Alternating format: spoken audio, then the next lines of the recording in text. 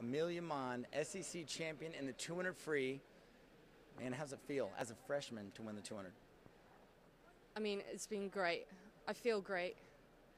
I mean, it was definitely a surprise coming from lane 2, but you know, all I want to do is just have fun and race. You know, it's my first SECs and I've only been here a couple of months, so you know, it was just, you know, to have fun and race the girls, and that's what I did. So That's super brave, going out that fast and just going out and running and hiding. So was that your plan the whole time? I mean, my plan was to build into it, but I get too excited, so I tend to go for it. And you know, some of the girls, I didn't know what they could do because I haven't been here for so long. So you know, I just went out what I normally do and just brought the legs back. So and hope for the best, really. So.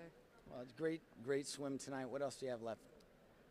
I've got the 100 freestyle left and maybe a few relays, maybe a relay. I'm not sure. So. Awesome. Well, great swim tonight, and congratulations. Thanks.